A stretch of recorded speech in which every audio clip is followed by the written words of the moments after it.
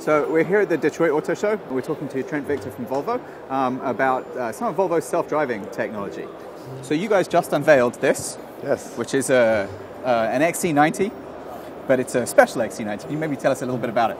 Well, this is the XC90 that will be used in the Drive Me project. Mm-hmm. It's a research project in Gothenburg, Sweden. So this is the first vehicle, and we just gave that to this new family that we've introduced on this stage here. And it's a vehicle that does autonomous driving, and it's also a research tool. So it's got a lot of different research cameras in it and data logging and that kind of thing. Right. So the program is going to be, there's 100 of these, correct? There's 100 families that will be running, families. yes. And then, so we'll have different batches of technology, which is different cars, different types of cars that will be sent out. And that will be rotated through a number of families, or 100 families. Right. Can you tell us maybe some of the research questions that you're looking to answer? Well, we're looking at sustainable society in general, right? So the research program itself is called Drive Me, and it has safety. Obviously, this is my main topic of safety, but we also have fuel efficiency, traffic flow or capacity. We're also looking at infrastructure changes, and then how it can affect cities and that kind of thing. Right. And there's a lot of parts to this where there's different solutions to technology. So we're looking at the technology side of like radars, what field of view and how far they have to see and all these different things. But what we're talking about today is really the human side of things. So a lot of the race has been a technology race, but what we're trying to do now is focus on the usage and seeing how these vehicles can enhance people's lives. That's the true thing that's going to get people to want to engage and use these systems. The Drive Me project is about the journey from a supervised automation situation to an unsupervised automation situation. Right.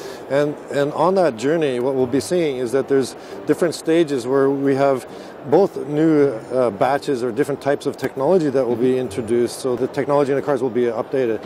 But also you'll see that the role of the driver changes. So and the main role, and the way we define automation is that the driver there's two types of automation, where the driver is supervising the automation, or there's an unsupervised automation. So supervised automation would be similar to an airline pilot, maybe? Yeah, for example, that's like the autopilot in an airline is actually supervised by the pilot.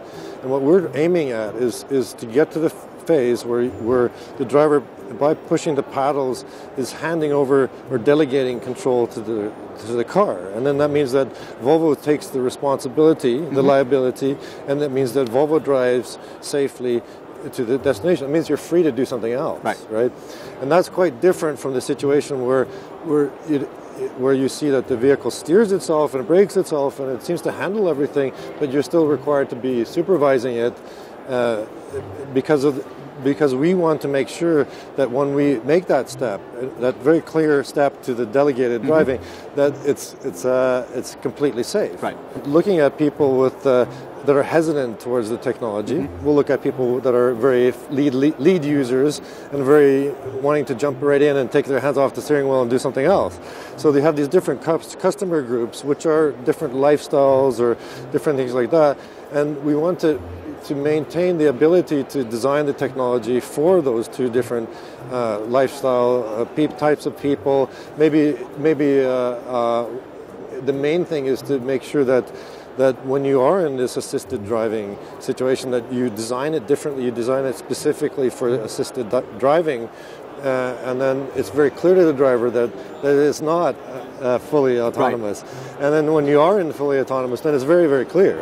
And making that distinction, I think, and keeping that as something that you have this mixed types of automation where, for example, and this is an illustration of it's a type of road. Is it the road? Is this the road network in Well, Gothenburg? This is a graphical. It's not exactly it, but it's the idea is when you get to the road, then the self-driving capability is enabled. Right. So then you're offered this, and then you choose. And you're only offered it when the weather is in a good situation and the road is in a good situation. So you can actually accept that offer. But on the way to your road, you're free to use the other types of semi-autonomous technology. You can see Drive Me as a program. It's both the Gothenburg trial, but it's also the UK trial, and we have a Chinese trial as well. And we're currently looking at the United States, but nothing is decided in the dates. So what you'll see is that there'll be people they'll be leasing the vehicles for different amounts of time.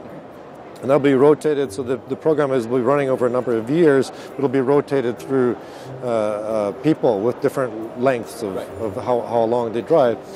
And this will be recording these the data from the autonomous vehicle itself, and then also from the behaviors of the person inside the vehicle.